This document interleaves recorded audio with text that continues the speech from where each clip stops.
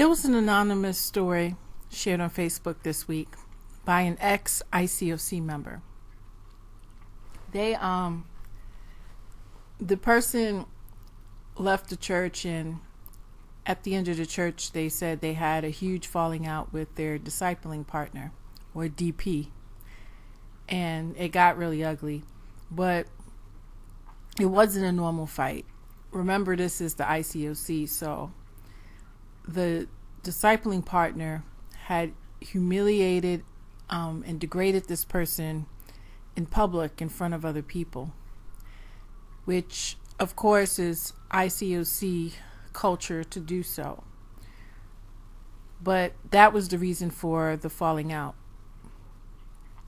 And after leaving, a few months passed, and this person shared their experience of trying to reach out again to the discipling partner on social media to try and patch things up.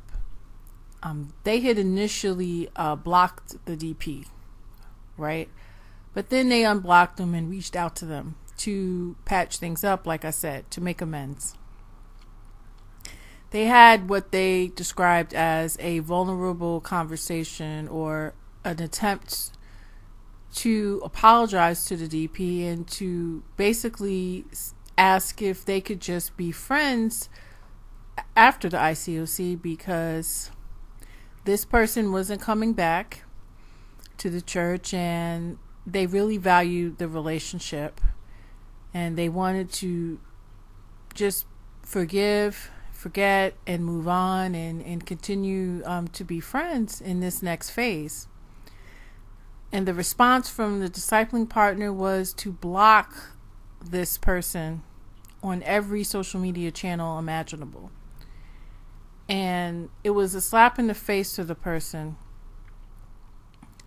But to me, it was just another day in the ICOC. It is a slap in the face.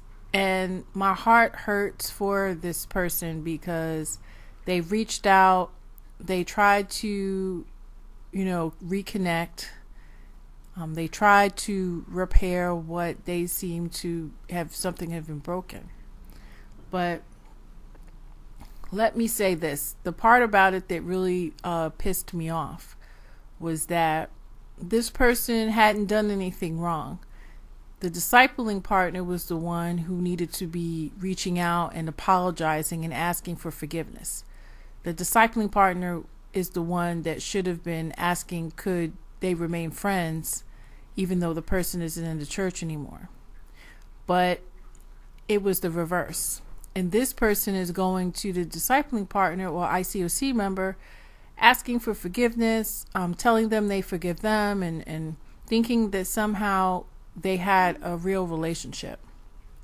And they found out very quickly that that was not the case.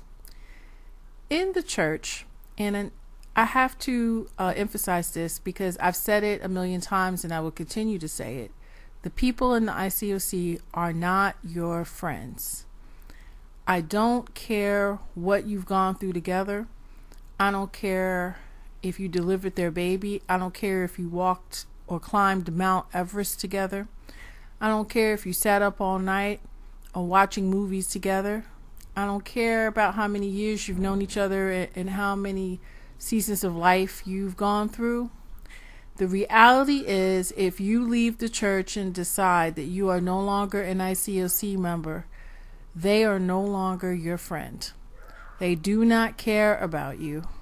You are not someone that they are going to maintain a relationship with after the church, unless they are trying to recruit you back into the church. But if you leave, they are done with you. I know this firsthand. The person that was my best friend, that I considered my best friend for 10 years, not 10 months, not 10 weeks, not 2 years, but 10. When I told her that I would no longer be supporting the leadership in the ICOC, the evangelist and his wife, that I would be visiting other churches, that I was exploring my options spiritually, that I had doubts, I had questions about things. I remember her being in the kitchen when I was telling her. I was standing in the kitchen and she was standing by the microwave and I was by the sink. And she literally stepped back as if I was going to get hit by lightning. And everything went downhill fast after that, to the point where she literally put me out in the street, as I was renting a room from her at the time. And all because I did not believe in the ICOC ideology anymore, and I didn't support the leaders. So this is the reality, that people who you think are your best friends, your BFFs, your roommates, your mentors, your leaders, your comrades, they are not authentic. These relationships are only formed because you are part of the ICOC or ICC. It is not formed on anything else. That is the basis for your relationship. A lot of these people really don't like you.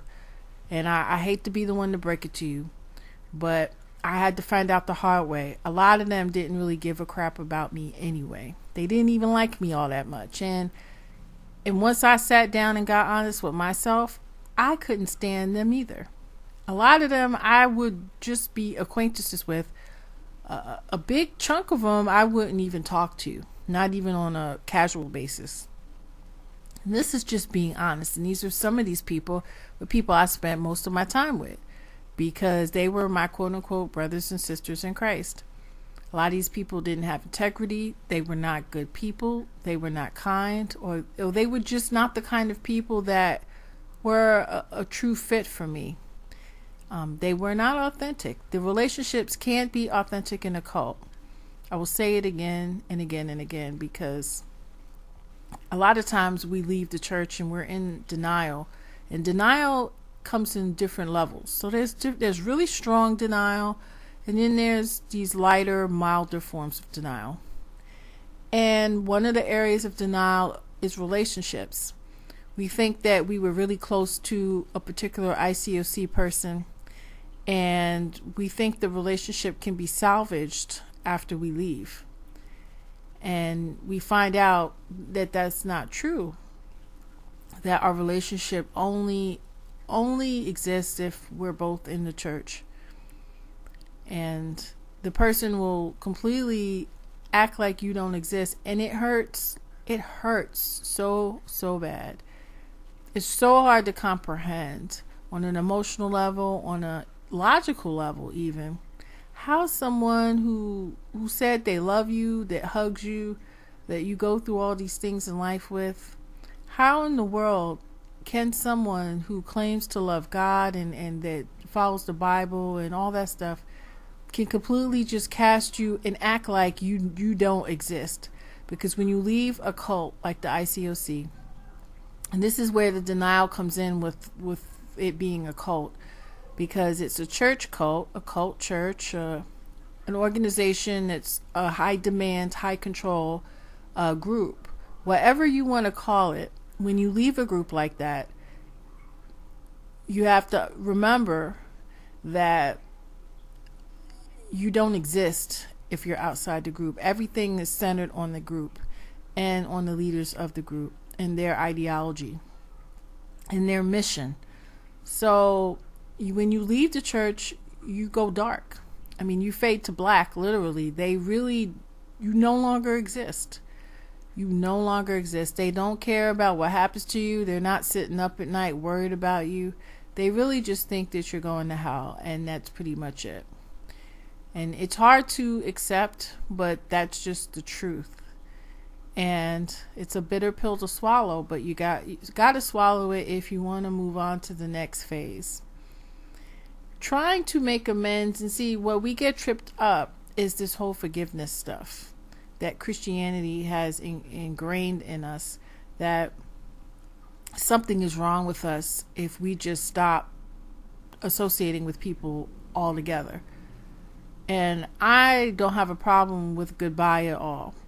You know, I'm not saying that I don't have feelings, but sometimes you just have to just cut some stuff off and keep it moving, and trying to go back and do the forgiveness thing just doesn't work. It doesn't work because, one, there's nothing to be forgiven. And people who are outside the church, when they know a bit about my story, they typically ask, have I forgiven the people in the church? Because for Christian people specifically, it's all about forgiveness, and everything's about forgiveness. And so that's just problematic to me, because there's nothing wrong with finding peace within yourself. And that's what I tell people. I'm like, I had to come to a space where I didn't wish harm on them, that I wish them the best, but I never want to see them again. If they contacted me, I will not communicate with them. And they don't have a right, or they don't have access to me, and they will never be allowed access to me. And so we have to draw those boundaries. And I've done videos on drawing boundaries after you leave the ICOC or your church of choice, depending on what group you were part of. But you have to draw those boundaries, because you didn't do anything wrong. They were the ones that have spiritually abused and traumatized you. You're psychologically manipulated. That everything's twisted. So you feel like, oh, I have to forgive, I have to do this because I don't want to be bitter. It's always, I don't want to be bitter, so let me go back and try to patch things up. But you know what the real reason for that is? And I feel is the real reason that this person on social media who shared their stories, the real reason that they wanted to make amends with their discipling partner is because they were lonely. When you leave the church, it kicks in that all your relationships abandon you, and your entire world is inside of that closed ecosystem of the church. And so when you leave, you literally have nobody, and you feel so alone. You miss those relationships. And the irony is, and this is how you have battered wives syndrome in the church, because this discipling partner had publicly humiliated this person, and I'm pretty sure that was not a one-time event, that they've been doing that for a while. So this was an abusive relationship. And so the very fact that this person felt the need to make up with this person and ask them, could we please remain friends after leaving, says that a lot about the church, a lot about spiritual abuse and psychological abuse, that it twisted around and makes you seem like the bad guy, and that you have to make things right with someone who doesn't deserve to be in your life in the first place. That they're the one that abused you, mistreated you, they don't value you, they don't care about your well-being and what's best for you. So this person really has no place in your life and doesn't deserve any kind of apology or anything. If you need to find peace and come to terms with what happened, I think that you should do that, because I've done that. But going to the person, absolutely not. You're just going to re-traumatize yourself over again. It's bad enough you were treated the way you treated the first time around when you left the church, but going and trying to remain friends with these people, it really is an indication that we're lonely, that we miss. Any relationship is better than no relationship, pretty much. That even if those friendships are abusive in the church, they're better than no friendships at all. And I think that's the mentality that many of us have, which what keeps us going back for more, or we feel tempted to contact, our friends in the church, our discipling partners, our evangelists, our sector leaders, whatever, because we feel like we miss them. and we miss having people in our lives. We miss that, and we should, because we're human beings and we're social creatures, and we need connection. But what I implore anyone listening to this to do who has left the church is you just got to hang in there, because you can't go backwards. Trying to rekindle relationships in the church is extremely toxic.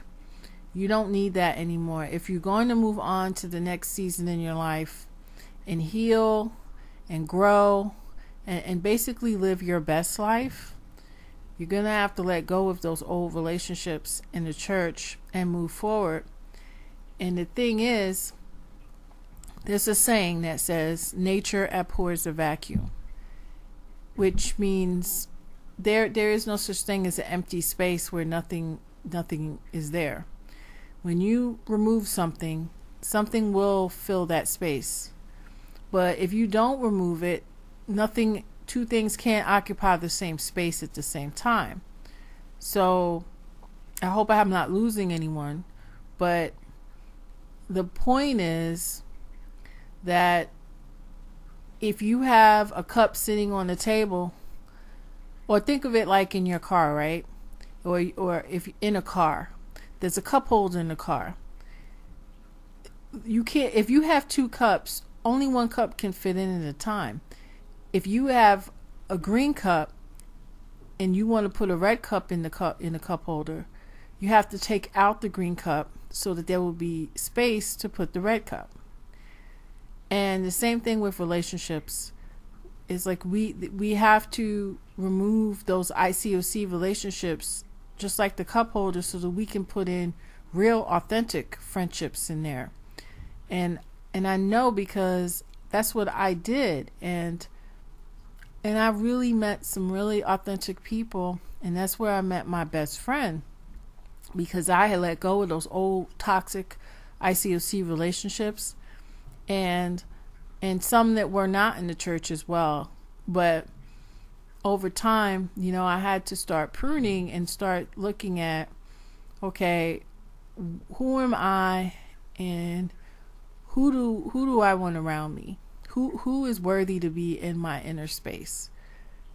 Not because I'm so overly high on myself, but if you have self-esteem, you really realize you deserve the best.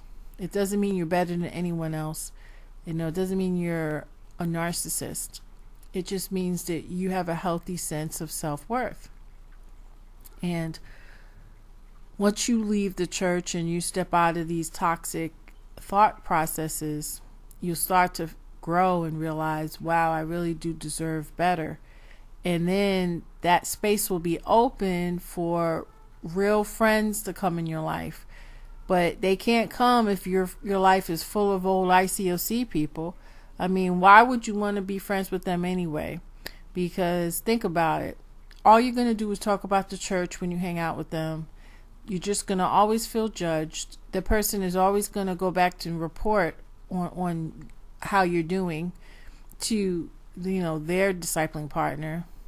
And so it's not going to be an authentic friendship. It's always going to be to some level. I don't care if they just hang out and do nothing with you. That everything they do with you is with the intent to eventually get you to study the Bible again and get, reconverted.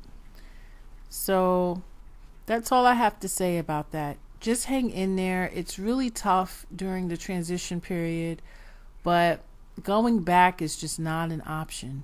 Those relationships are not for you.